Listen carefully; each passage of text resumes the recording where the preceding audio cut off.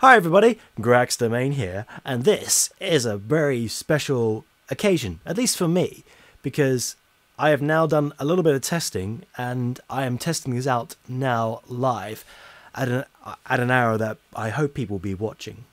I'm testing out some live streaming in HD quality on YouTube, and I'm doing this using a setup of a high definition camcorder and using a capture card, a well-branded, well-known capture card, which I'll show you in a second.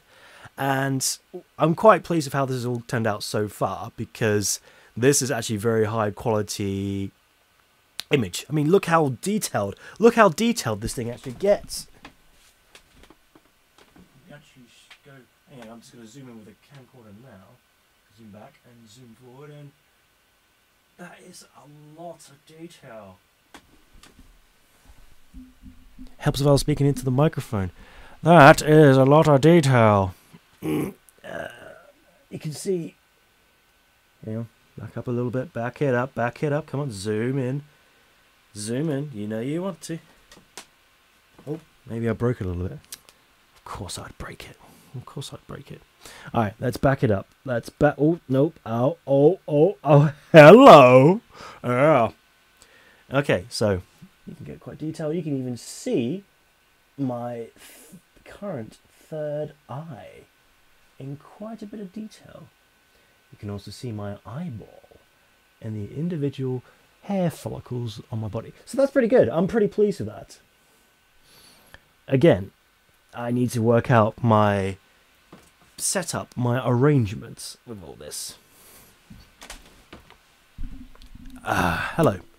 Hi, how you doing? Okay, so I think this is all going well, and now I will explain to you what I am currently using for my setup. So this is my HD camcorder, and what I'm using is a Panasonic HC-V250. It's one of these bad boys right here, and this allows you to record in high definition at 1080p at 50 frames per second maximum. What I'm streaming right now is 720p at 50 frames per second. I'll explain why in a second.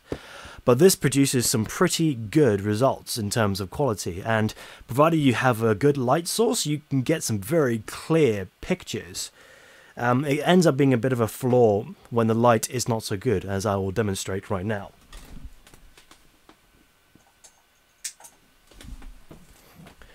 So now I have turned off my studio lights, and what we currently have above me is a ceiling lamp, ceiling light, and it's the camcorder is compensated for the lower light, but it's still it can be a bit grainy, which is not so great. In terms of the microphone, I'm currently using this Samsung C01U condenser microphone. It's the microphone I've had for many years now, and it served me pretty well. What I'm going to do now, there we go. Okay, so what I'm going to do now is I'm going to take the camcorder and I'm going to show you the rest of my setup, and I might grab the microphone here as well. So, if you bear with me 1 second. Yeah, I can disconnect from the power source. Sounds good. Okay, good. So, like I said, this is the camcorder, and this is the TV, which I am having to be looking at right now. And there is absolutely no reason for this TV except for my own personal amusement. See, look at that. Whoa, whoa. Whoa, that's so cool. It allows me to actually see myself on a bigger screen. As for the capture card, I'm using a Elgato HD60 capture card, and what I've done is I've connected the camcorder directly into the Elgato, and this is connected to my big TV for my personal use, and this USB is connected to my laptop. So this is the Elgato capture software that I'm currently using, and this is the setup that I'm using right now. Right now I'm recording and streaming at the same time. There are some of the numbers, And there's a couple of interesting things to note relating to the setup. One thing I had to do was I've muted this live preview sound, because if you unmute it, you get this weird things. You get a feedback, and you get a feedback in the recording. So if you mute it, then the sound will be entirely focused on the microphone. And the microphone here is connected to my Samsung condenser microphone, which is something I wanted to do. You have a selection of microphones which you can choose from depending on what's installed at the time.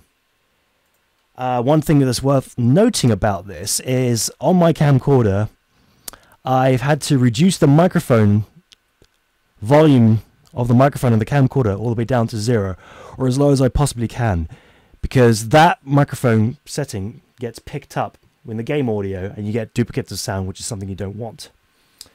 And I believe that is the entire setup that I've got going right now. So let's put this back the way it was, zoom back out.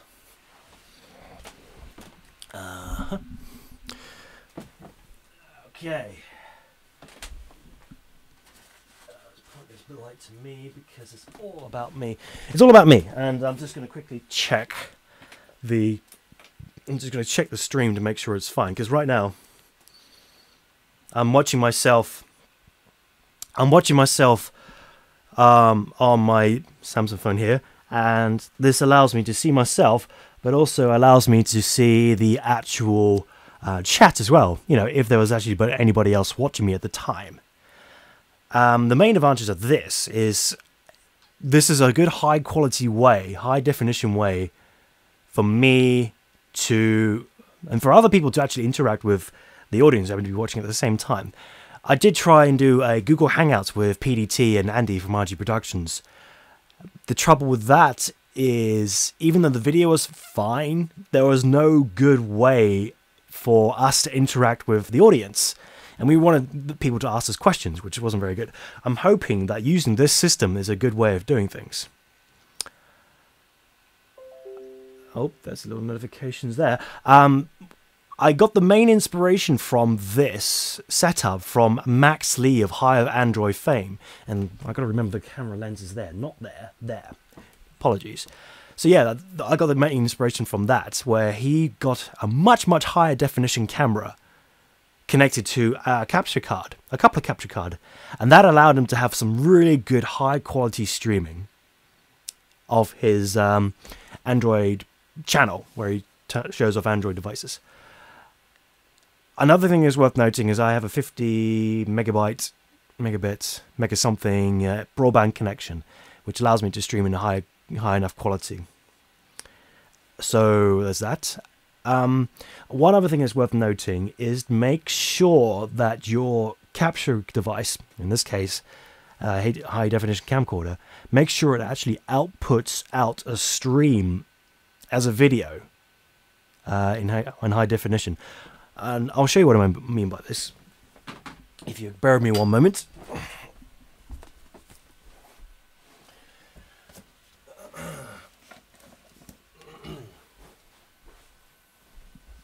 Right.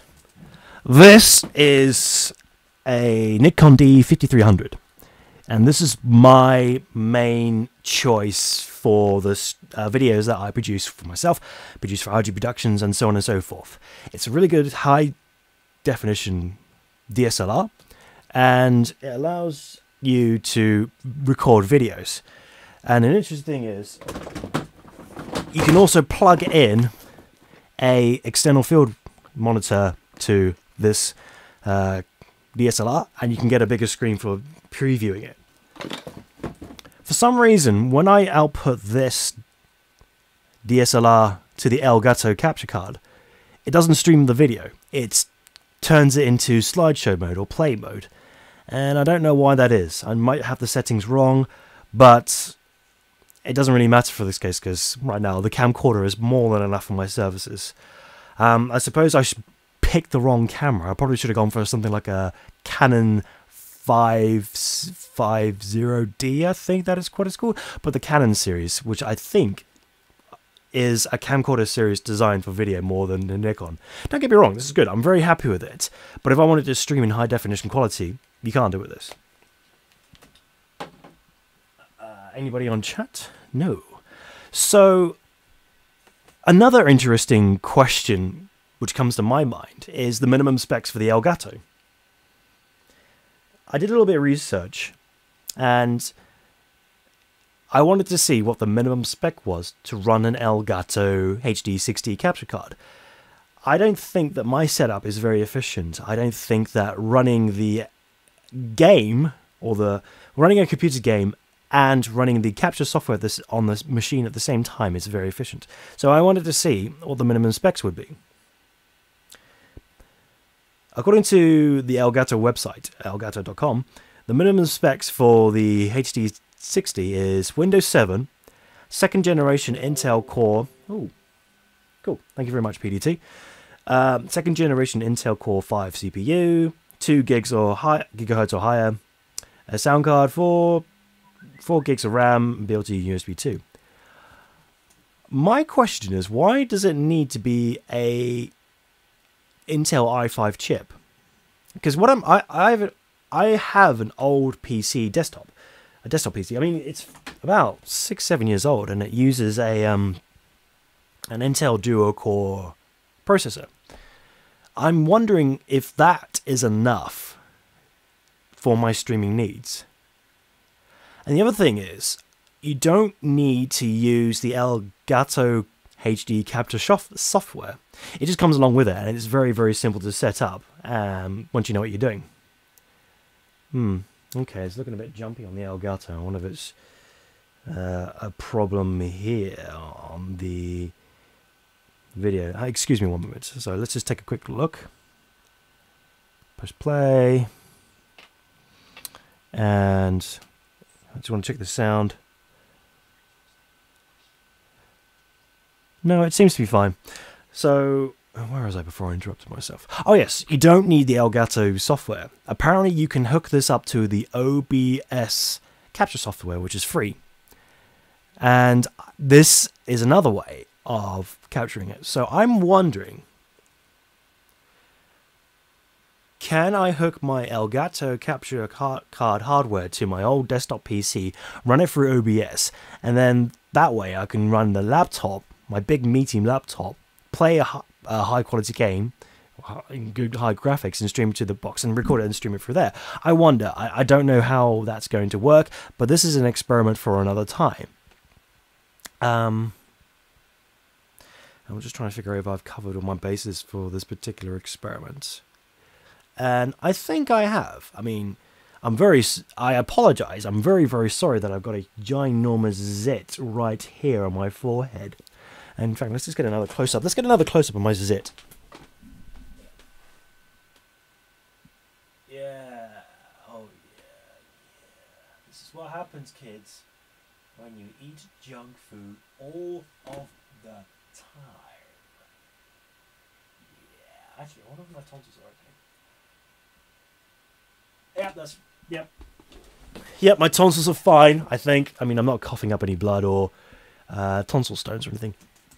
I think that's everything I needed to talk about. So thank you very much right now for watching this stream. Or if you happen to be watching on a catch-up service, thank you for watching it. And I hope that this video is very informative. I'm sorry it's a bit long. I do go on a little bit. But I hope you find some useful stuff. Oh, in terms of the pricing, I'll just quickly run down the prices. This Panasonic camcorder cost me £130 secondhand, refurbished on eBay, so that's 130. The Elgato capture card I bought secondhand on eBay for £85. That's a bit hard to. You can buy those things brand new for £130, and that's it. But if you wanted to go cheaper, you might be wanting to be a bit patient. The price does fluctuate between £70 and £100 depending on what day of the year. And let's see, is there anything else?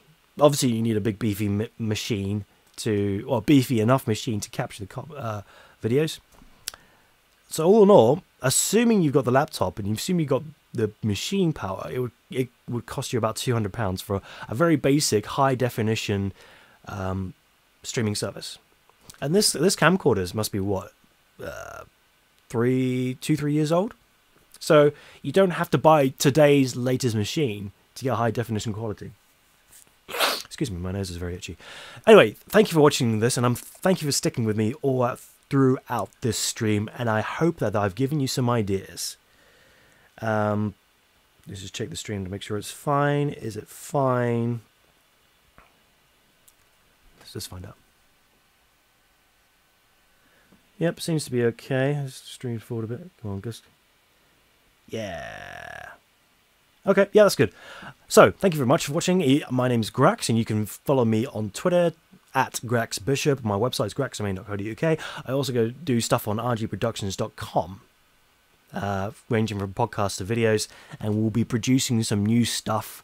Myself, Andy, and Michael Bell will be producing new stuff for RG Productions in the very near future, so do stay tuned. But until then, my name's Grax, and I'll see you next time.